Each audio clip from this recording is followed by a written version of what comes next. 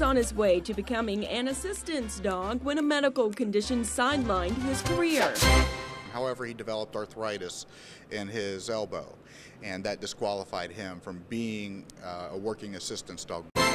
So the mayor adopted the yellow lab. He's now a regular fixture at One Government Center, attending press conferences, taking walks with city employees, and even enjoying curbside service at pickup time.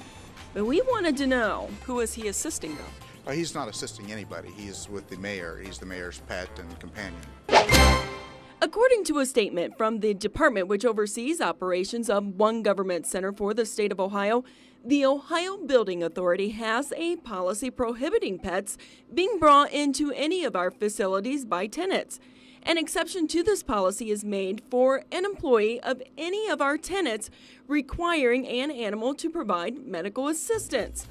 Since Carty won't talk with us directly, we put our questions to the mayor's mouthpiece.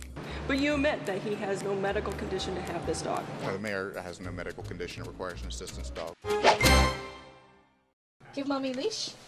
Come on, leash. Good girl. But so many others, like Shelley Pappenfuse, rely on assistance dogs to improve their day-to-day lives. Sadie is basically my arms, my hands and my arms for reaching things. I rely on her for my safety and my well-being, but mainly to help me live independently in my own home. Pappenfuse is a disability rights advocate and says owning an assistance dog comes with responsibilities and rules outlined by the American with Disabilities Act. And it has to be under control by the owner, has to be on a leash, and basically has to, behave. Yet we caught the mayor's assistant routinely walking Scout. Security reports show the dog has gone to the bathroom inside the building, and video cameras capture the mayor with Scout off his leash. The Ohio Building Authority has Scout's assistance documentation on file. They recognize him as an assistance dog, and they're aware that Scout's in the building and seem to be okay with it. But we've learned in September, building management sent Mayor Finkbeiner this letter saying, I need documentation indicating that a health care professional has prescribed for you to have a therapy dog as part of a treatment plan. What type of treatment plan does the mayor need? I'm not familiar with that document. We took the issue of Scout's office visits to the taxpayers.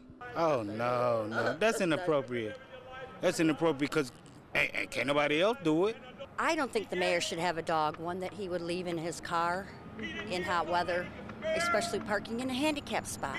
The mayor took so much flack over that one, he did a public service announcement about the dangers of leaving your pet in a hot car. I'm Mayor Carty Finkbeiner, and this is my good friend, Scout.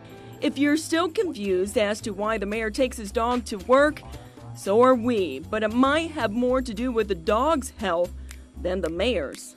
The mayor brings him to work every day, first of all and foremost for Scout's well-being, because that's the way he's been trained, that's the way he's been brought up, that's the way he's been taught to think.